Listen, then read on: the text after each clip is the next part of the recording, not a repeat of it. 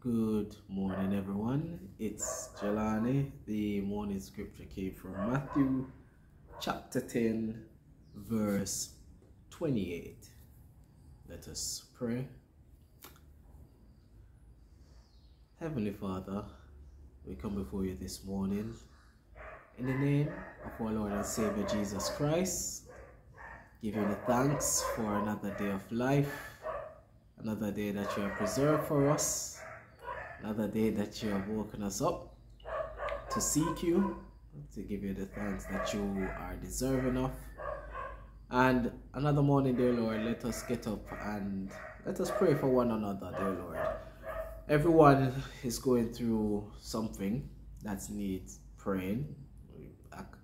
Yeah, everybody must need some sort of prayer, dear Lord. And I just pray that this morning, the requests of those who are praying unto you, dear Lord, according to your will, I pray this morning that our prayers are brought up to your throne and they are answered speedily, but according to your timing nonetheless, so that we may have that peace of God whilst we exist in this life, dear Lord.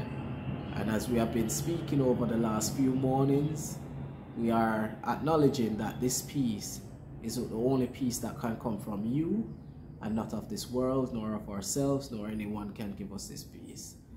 So this morning I just want to pray that these prayers are answered speedily and that we abide in your peace as you have taught us and promised us, Lord Jesus Christ. Your word this morning, I just pray that you give us all a nugget this morning, dear Lord, to help us to navigate this life, because we know that as we're going to be speaking about fear, this is one tool that the enemy tries to use against us to control us. But as you have taught us, we ought to be fearing you, and the fear of the Lord is something good. The fear of the Lord is to depart from evil. The fear of the Lord is the beginning of wisdom and understanding of who you are. So open up our understanding to these words this morning. Keep my tongue in spirit and in truth, dear Lord. Let nothing be spoken of myself, but let everything be of you and for the glory of your church and the edification of your church. And as always, dear Lord, the times of tests and trials that we are facing or yet to face or have faced, I just pray as always that we have and are and will overcome all things through you, Lord Jesus Christ. And that our children, as we pray each and every morning, that they are grown up, and this is a true word, dear Lord, that they are grown up in the knowledge of who you are, having the example of Christ even being shown in us as adults, as parents, as guardians, as the community around them, so that when they're of age, they shall only know to choose you. So lead us in spirit and in truth as we ask in the name of Jesus Christ our Lord, to the glory of God our Heavenly Father we pray. Amen. Cool. Alright, so Matthew 10 verse 28 says, "And fear not them which kill the body, but are not able to kill the soul, but rather fear him which is able to destroy both soul and body in hell." Cool. Alright. So a question this morning, just want to ask the question if anyone is dealing with fear. Like, are you fearful of something? Are you afraid of things to come? Are you afraid of any individuals that are maybe threatening you? Maybe not even threatening you, just in any way, shape or form. And not even people, just things. Are you afraid or fearful of situations or things that may occur or may not occur? Are you fearful in any way, shape or form?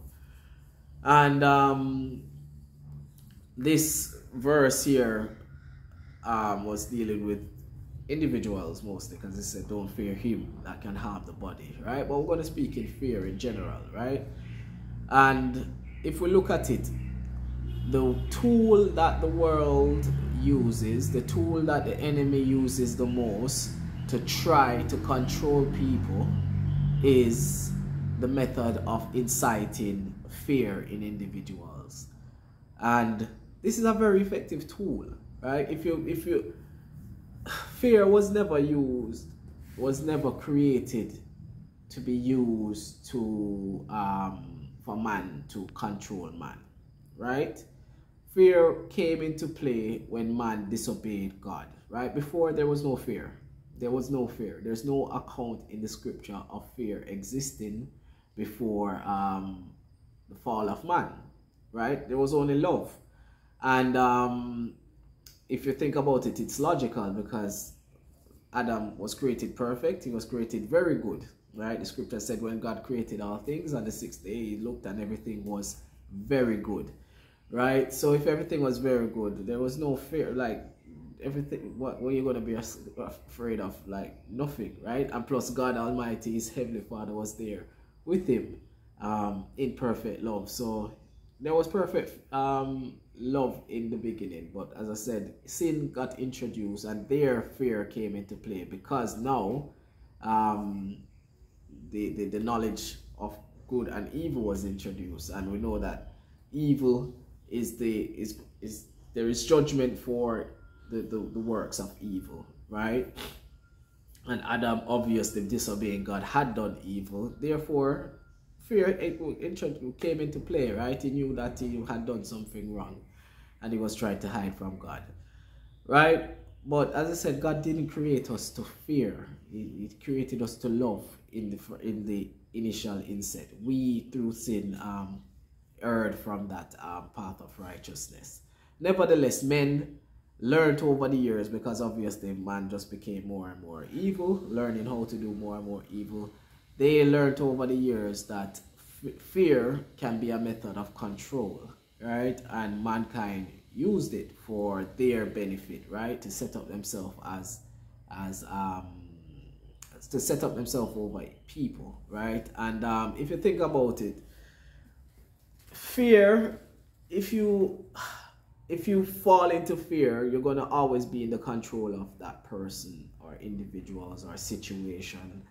It's going to have it's going to become your master, because you now are submitting to the ordinances or the fear or the I didn't want to use that fear for the definition, but you're pretty much submitting to that's whatever that is affecting you and causing you to fear, right? But if we think about it, and if we, as we said, if we look to God first and foremost and fear God, right? First of all, as I just prayed, the fear of the Lord is the beginning of wisdom, and the fear of the Lord is to turn away from evil, right? The fear of the Lord is that which will set you free from the fear and bondage of this world, right? Because as the scriptures say, dude, it was literally just like Jesus saying, don't fear man that can just hurt this mortal flesh, right? Man can't do anything more than that, right? Yes, they can try to mess with your mind, mess with your heart, all of that stuff, but unless you don't, if you don't allow it, then they can't enter into your heart, they can't enter into your mind unless you allow, right? But yeah, they can obviously harm the flesh. But guess what? We serve a God that actually created flesh from the dust of the ground, right? So if anybody else is able to give us something new, which he is more than capable of, it is our Heavenly Father, right? We ought to be fearing God Almighty, because he is in control of everything, both flesh and spirit, right? Man can't harm your spirit. As long as our spirit belongs to God, even if mankind, worst case scenario, kills us in this world, we know that we have a world to come through Christ Jesus. We have a kingdom to come. We have an eternal life to come. We have an eternal body to come. So what they do is futile to the flesh, right? But if you actually truly put your fear in the Lord, right, you know that his judgment is final and he's able to cast both soul and body in hell. Not only that, there's no one that can deliver you out of his hand. Right? So I didn't expect, I wanted to go a bit, I'm going to leave it at that this morning. But as I said, those were a few little points to take away and to think on.